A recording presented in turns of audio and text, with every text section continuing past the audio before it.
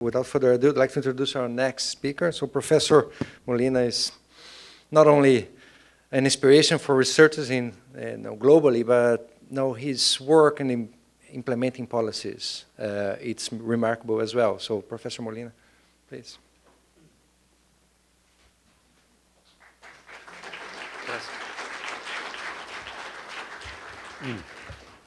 Thank you very much. I'm very pleased to have the opportunity to talk to you briefly this morning. I certainly would like to thank specifically Peter Raven, who has been my friend for many decades now, and certainly Jack Fishman as well, but all of you for being here.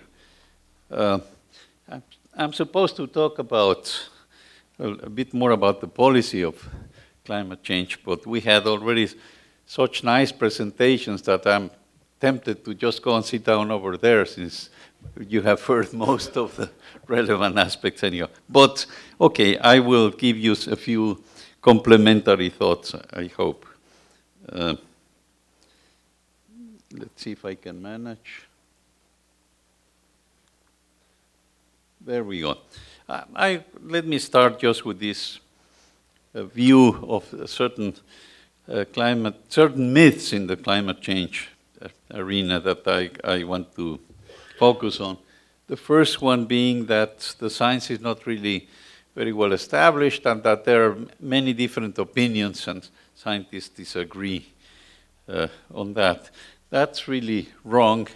There have been some surveys that show for a number of years now very clearly that the vast majority of the experts on climate agree certainly that climate is changing, and that it's most likely caused by human activities. And I stress this because we just heard the concept of risk.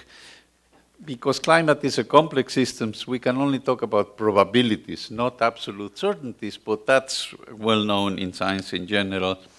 And so there is really a remarkable consensus on climate change. And the few objections are that some scientists have pressed on, we understand them very well. Here is a perspective how they look at it. Some of the objections that we hear is what we call cherry picking. You can find, of course, because the science is complex, I insist, you can find many aspects of the science that remain to be better understood. That's why climate scientists keep working at this. But one view is that if you find one of those things that is wrong, it's like the house of cards. The whole thing falls apart. That's what we call cherry picking. But that's not really how science works in this case. It's more like this. Okay, we do have a number of missing parts, but presumably all of you can more or less figure out that this is not a nice little kitten showing up there. Okay, so it's very clear, and this goes at the essence of risk. What I want to do next, very briefly review with you some of the basic science, since we didn't hear that very clearly. And it's as follows. You know, our planet has this atmosphere that is actually very thin, like the skin of an apple. Okay, the bulk of the atmosphere is very close to the surface, but it functions like a blanket. Without that blanket, the science measurements tell us very clearly that the average temperature of the surface should be very cold, about -18 degrees Celsius. But with a blanket, which is this very thin atmosphere, it changes by about 33 degrees. This is the natural atmosphere before human activities. How does this work? Well, we get the energy from the sun. If you look at the arrows a little bit as a very simplified energy balance, out of 3 arrows, energy from the sun, 1 is reflected by clouds, by the deserts, and so on, but two-thirds are actually absorbed by the surface. But now the surface emits energy, and that's where this blanket functions. It has to emit twice as much because, and there's really a mistake in this graph, there should be only, out of the 4 going up, 2 going down. What happens is the following.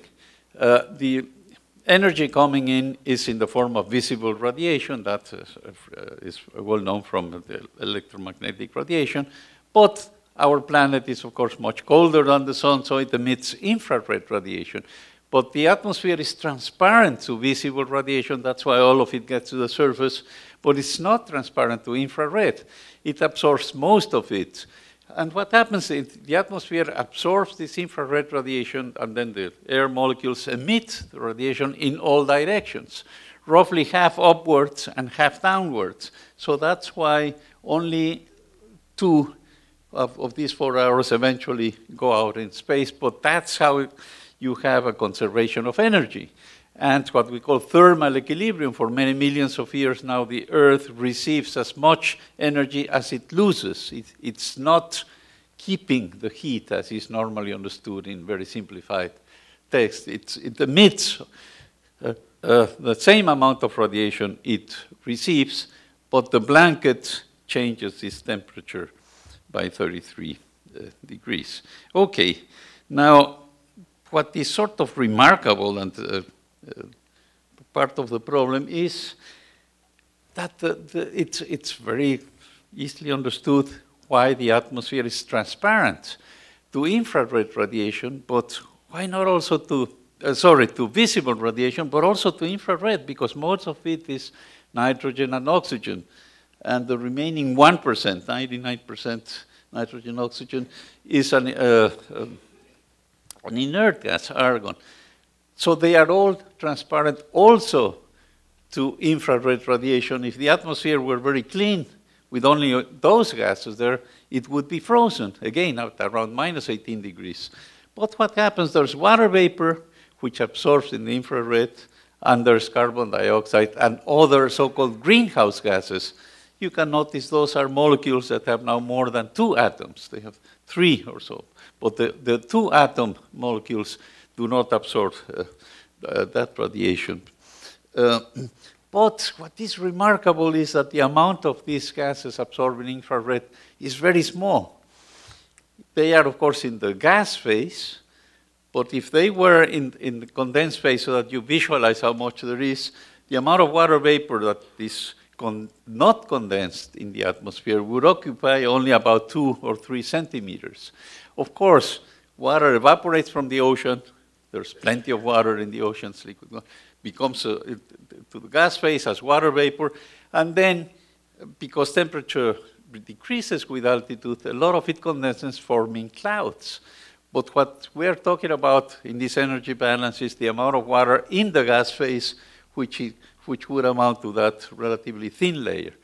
But the amount of water vapor depends crucially on temperature.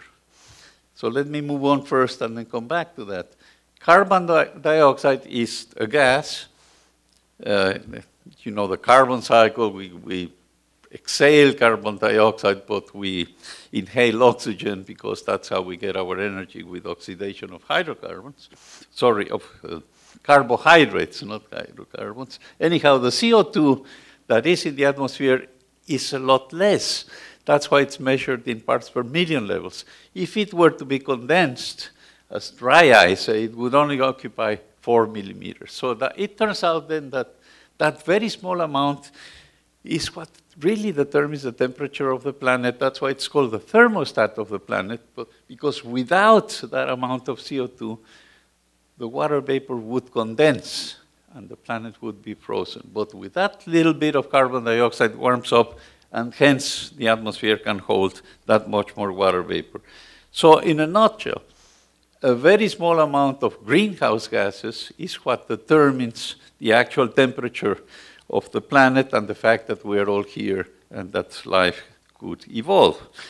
But here is now what you've already seen. I'll show it to you once more.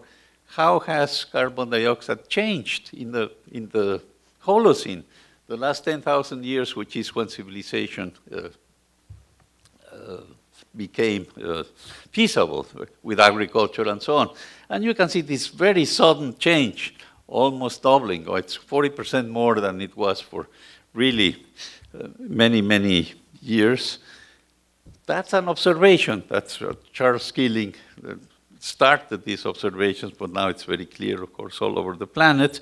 The point I should have made also with this sphere that we can see from space that is our planet with this very thin atmosphere is that emissions say that we make here in the United States, in a matter of months, they mix all over the northern hemisphere, and in a matter of 1 or 2 years, all over the planet. And that's why this problem is global. And to solve it, all the countries in the planet really need to work on it. But this is what's happening now to CO2 measurements. These are also measurements of temperature. And you can also see a little bit of cooling for the past 8,000 years. We are not approaching an ice age, at least not for another several tens of thousands of years, 20, 30,000 years or so. So this cooling is very slow, but then we suddenly get this warming, which is coincides with the increase in CO2. And again, this is global average temperature. Doesn't appear to be very much about. This is now an old slide.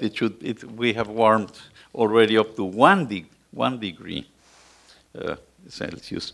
And the question is, of course, what's the connection between these two observations? And it's very clear that, for example, the Intergovernmental Panel on Climate Change has already concluded, yes, there is a connection, but we are not absolutely sure. Why? Because of the complexity of the climate.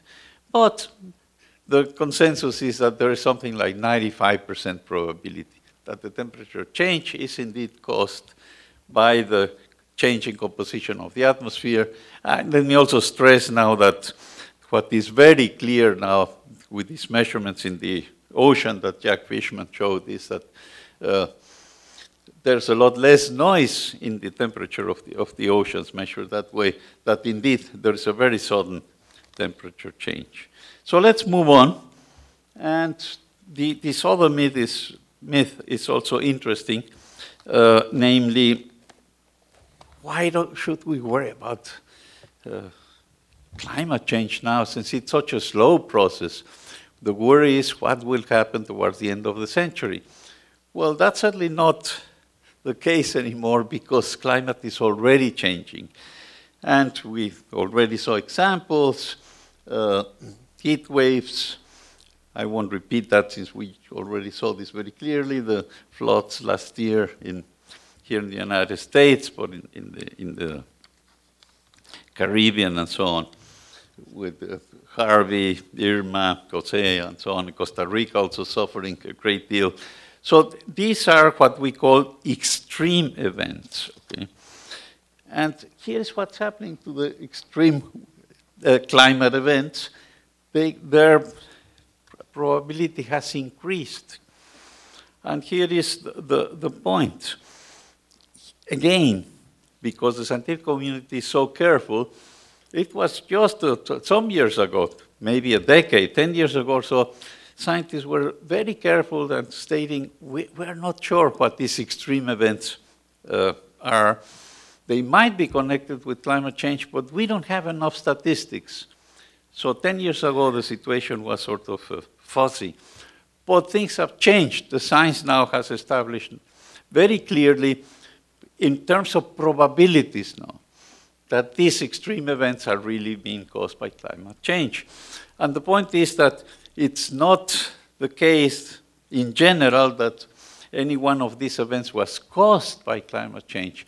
It's their intensity that was increased, okay? Because we would have had the same hurricanes, forest fires also, and so on and so forth. But their intensity has very clearly increased in recent years. So now the scientific community has also reached the consensus. But let's go to this last myth I have here. And what we're talking about is, what should we do about it? Give me just a little bit of water. Sorry, I've been traveling too much. Anyhow, here's the point. Fossil fuels are terribly important for economic growth, for economic development, stability, and so on. So there is indeed a question, can we do anything about it? The economies will somehow or other not allow any changes, but that's a myth. Why? Because things have actually changed, and we do have other forms of available energy. And a few years ago, yes, it was still an enormous question.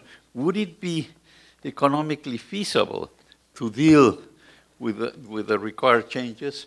But the point is, what we have now is such advancements in technology that these changes are now becoming competitive.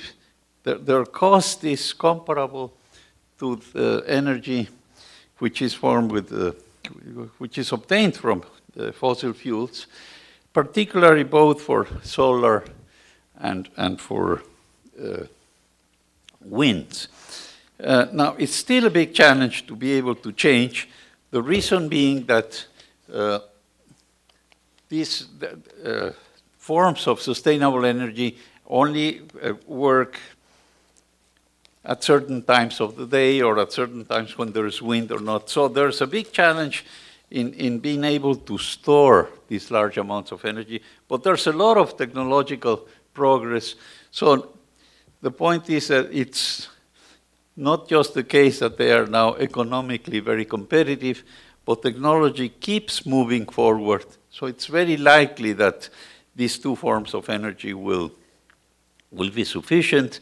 There are, of course, questions. Perhaps nuclear energy can help, particularly if you think about fourth generation nuclear, which is really very much safer than what we know before. For example, the Fukushima events delayed a lot the thoughts about nuclear energy, but the plants that caused the problems were really already obsolete. So anyhow, those are all possibilities, but it does require an enormous effort by society to really do the change. We heard already about the Paris Agreement.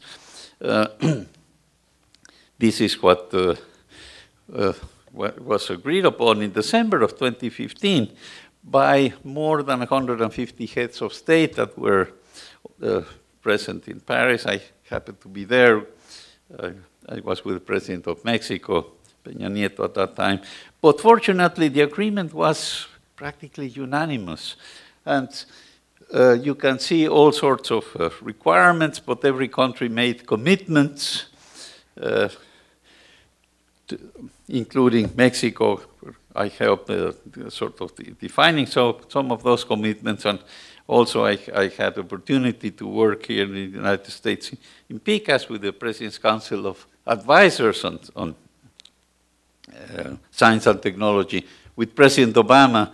So the Paris Agreement was designed so that the United States could also agree with it, and what that meant that it would have no requirements for Congress to approve it, because there are, as you know, some problems with Congress not quite agreeing with the climate change science issue. But here is, I'm almost finished, just two more slides. Here is, we already saw some other forms of this graph with the previous presentations, what the emissions look like at the moment. And ideally, the Paris Agreement talks about not surpassing an average 2-degree warming.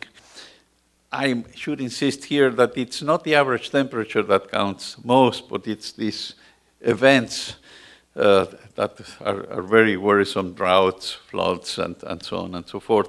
But the average temperature is a simple way to talk about this. And we should really go down even to negative emissions, as we just heard from Catherine, that if we really want to stay below 2. Because the Paris Accord is just the first step. Fortunately, it has provisions so that the countries meet every 5 years to review what needs to be done. But then there is this red line, which again, it coincides with the red band that Catherine showed a few minutes ago from the IPCC. And that's what would happen if we don't take any measures. And that's what would happen if President Trump would have its way, because as you know, he retracted the United States position from the Paris Agreement. And I'm going to end with that. Look at what the curve looks like. And I work very closely with Ram Ramanathan. We are both at the University of California in San Diego, but we've known each other for many, many years. And what we decided is to highlight not necessarily what is the most likely temperature at the end of the century, that we would get if we do nothing, but rather, what is the chance that we would get something really totally unacceptable? And so there is a 1 in 10 probability, 1 in 5 maybe, that the temperature would reach something like 5 degrees above what it has been for in the Holocene and so on. And that's totally unacceptable. We just saw, I won't repeat what the sort of things that would happen, massive migrations, parts of the planet would be uninhabitable because of the warming effects. But the point, I'll finish with it, the point that I want to make is the following. It's not the science that is telling us what we should do, namely to get there. The science only tells us what would happen if we do this or that scenario. But it is here a moral issue. It's a matter of principles, it's a matter of ethics, that we cannot have this lack of responsibility for future generations. It is absolutely essential for us, given our moral issues, given the fact that fortunately the scientific community, the international community is very much in agreement that besides the science we need to worry about everybody in the planet. And we need to worry about the future generations as well. So it's extremely irresponsible not to take the measures that are needed, particularly considering that they represent no longer a sacrifice. They are not going to affect the economy. We can certainly do that. So there's no excuse other than sheer ignorance, or there are many sociological explanations. If what you earn depends on what you believe, that explains much of it. But fortunately, we're beginning to see a change even among many Republicans. And of course, we work very closely with Republicans that were in power in past administrations. George Shultz is one of them, but there are many others. So we expect things to change. And I'll just finish one more. The Montreal Protocol, this is what I work with, the depletion of the ozone layer. That's a global problem, a second global problem, but that's solved already. So we know it can be done. All the countries in the planet agreed that they should stop emission of certain industrial chemicals that would have a global impact because of depletion of the ozone layer. The agreement is working well, the ozone layer is recovering. So we know we can do it. All we have to do is we all have to work together, and we all have to really take responsibility, not just for what will happen in the future, but for what is already happening today. Thank you for your attention.